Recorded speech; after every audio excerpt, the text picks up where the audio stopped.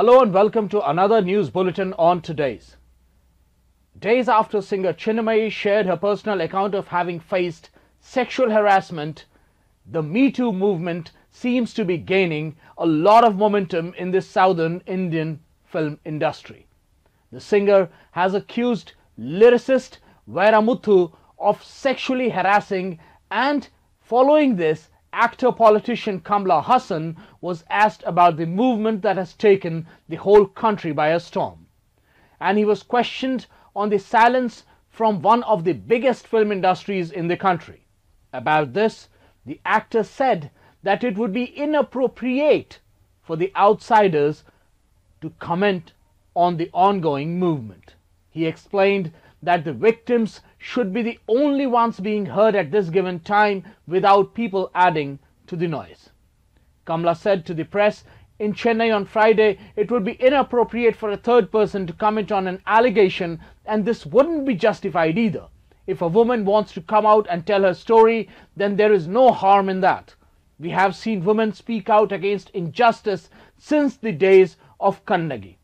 What is required here is for the accusations to be genuine. The Me Too movement in India began with actor Tanushree Datta accusing noted Bollywood actor Nana Patekar of sexually harassing her while shooting for a movie in 2008. Following this, a slew of accusations were made against men in Bollywood such as Vikas Bahal, Sajid Khan, Subhash Ghai, Love Ranjan, and a host of other actors. The movement gained attention in the South after Chinmayi actively started to share victims' accounts on her Twitter feed to help women stay anonymous. Since then, accusations have been made against composer Raghu Dikshit, who has apologized for his action. Singer Karthik has also been accused of sexually harassing women. In North, actors like Alok Nath and directors like Subhash Ghai have not only been accused of sexual harassment, they have also been accused of rape.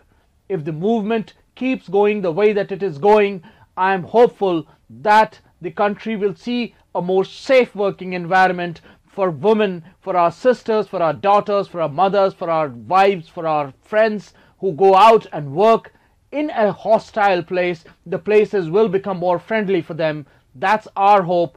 I am Anupam Sinha, this is today's, and you are our dear viewers. Thank you so much.